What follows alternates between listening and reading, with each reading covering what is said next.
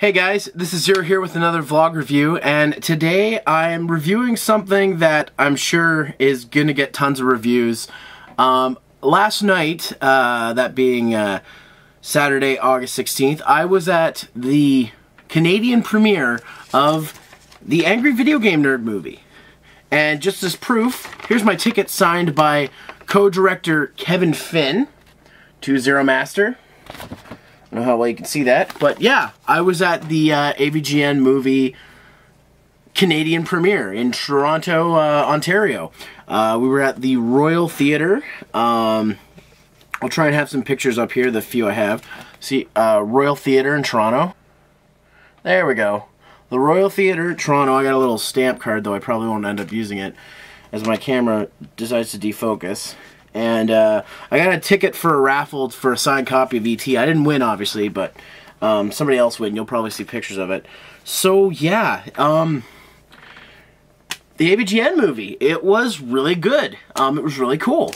I'll try to keep this as spoiler-free as I can because I know not many people are getting a chance to see this movie. It's only being shown in select theaters, and so far Toronto has been the only place in Canada for a showing, but they are working on that for other places in Canada. So, the movie was freaking awesome. Not the, I'd say the best I've ever seen, but it's definitely up there in terms of how low budget films go. The production quality was fantastic. The special effects were really well done, and I went with Wizwar and Ninja Raptor, and Wizwar's probably going to have some videos up on the RCG site about Q&A and whatnot. Learned some things. One of the creatures, yes, there's creatures in this movie, was developed by the son of the guy who made the Alien and Aliens, or in Alien, I guess, which was pretty freaking cool. A lot of people who apparently worked on the film have worked on movies like, you know, Independence Day, Spider-Man 3, like a whole whack of different kind of movies. And it's crazy to see all the stuff that went into this. The story is what I sort of expected from this character, the AVGN. I mean, first thing I'll say here, though, is this movie is for AVGN fans. If you don't like the AVGN or know nothing about it, you probably won't like this movie or get it. Now, does that mean you have to have seen every single episode? No. If you've seen, like, maybe, I'd say maybe at least, like, maybe 10, maybe, episodes, you'll probably be okay. A lot of the jokes, there's a lot of jokes referenced in this that go back to reviews he's done. There's one joke in particular that I was like, I knew that was going to happen, sort of thing. So if you know James Rolfe and his humor, then you know what you're getting with this. It's crazy because it's like, this movie mixes everything. It mixes the B movie, the low budget indie movie. It mixes, like, you know, monster movies, sci-fi, the list goes on and on and on. And the cameos, there's so many cameos in this movie, too many to count. I do have a couple of gripes, though, but, I mean, they're minor. One, and this might be a spoiler for some people, no Super Mecha Death Christ. I was a little upset. There was a perfect opportunity for it, and I can understand why they didn't do it, because they would have to, I guess, do a CG version of it to make it match the rest of the footage, but I was a little upset that there was no Super Mecha Death Christ in this movie. They had a perfect opportunity to use him, and they didn't, but, you know, it may have been getting tiresome at this point. It's just basically a robot tank Jesus going, "Fuckers!" and that's pretty much it. So, I was a little upset that wasn't in there. Also, for cameos, you know, there's Pat the NES Punk, who had a spoken line. There's Black Nerd Comedy, who was in the trailer. Apparently Spoonie was in the movie, and I didn't even catch it. Which, in my thought, is... And it was just Spoonie as, like, a background character or something. One, why didn't he have a spoken line? would have been interesting for him to have one. And two, why didn't he use Dr. Insano? It would have been perfect for the situation. Like, even as just a one-liner, like, as like a heh-heh. Because Doug Walker was in the movie too, but he was just like a heh-heh sort of thing. And that's sort of, I kind of wanted Spoonie to have that too, because it kind of felt like, you know,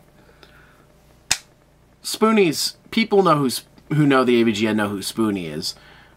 So, I don't know.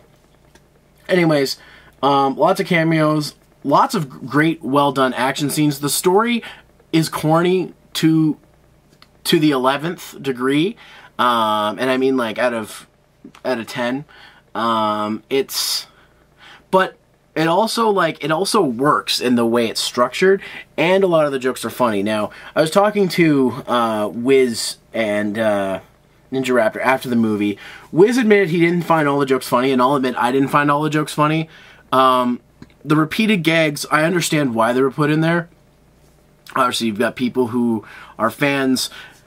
Keep in mind, like me and Wiz, like, we do reviews, and we watch tons of other people who do reviews. So the AVGN is sort of like just this go-to thing. Like, it's a safe place to watch reviews.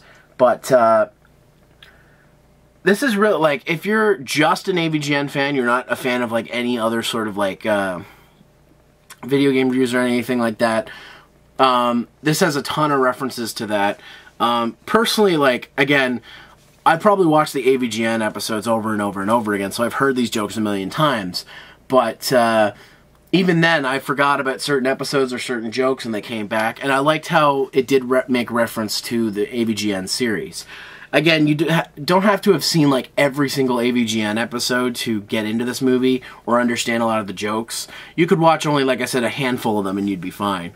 Though I'd probably recommend the earlier ones because there's a lot more reference in the earlier stuff, like the 2004/2006 era, than there is in later stuff. But it does get mixed around a lot. I don't want to spoil too much. All the characters were well done.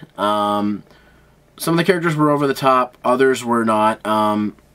Now, another thing I'm going to say here is, because I know there's a lot of criticism when the trailers were coming out, especially from Guru Larry and Silent Rob, are the two that I think of the most. The movie is good, and it looks good, but it's not on a huge budget.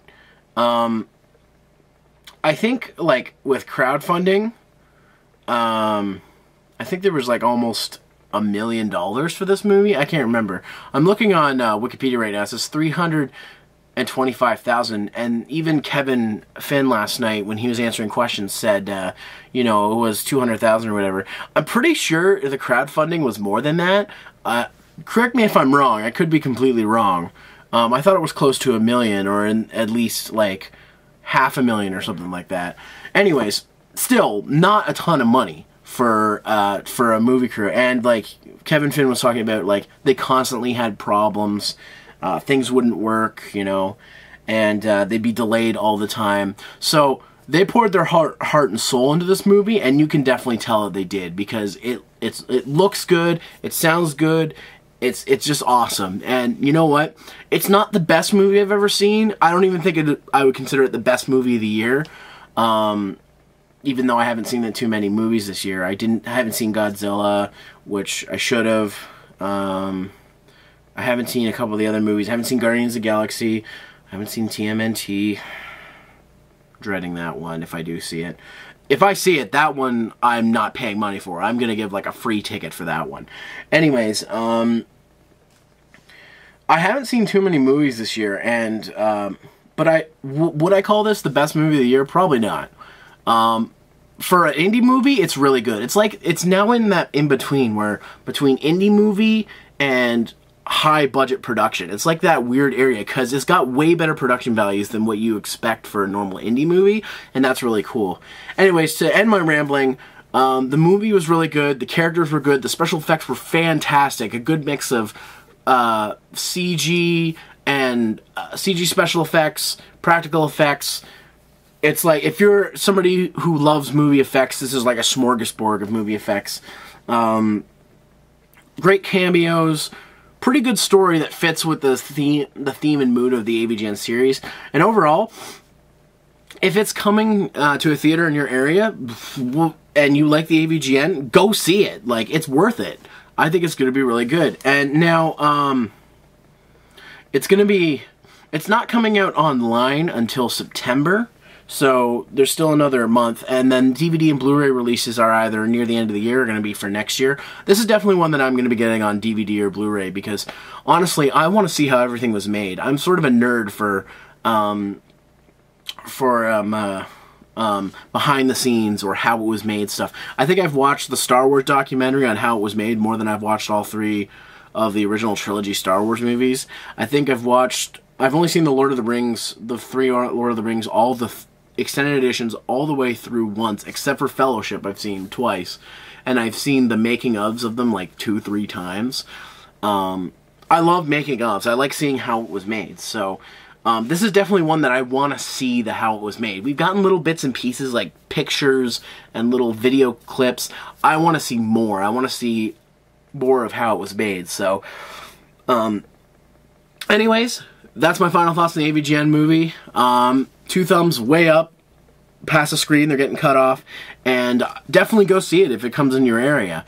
I may even, you know, get it on video on demand and watch it with some friends when that becomes a thing. I think it's on video on demand. That's what it says on Wikipedia anyways. Can't always trust Wikipedia. But anyways, guys, that was the AVGN movie. Definitely check it out if you haven't yet. And thanks for watching my review.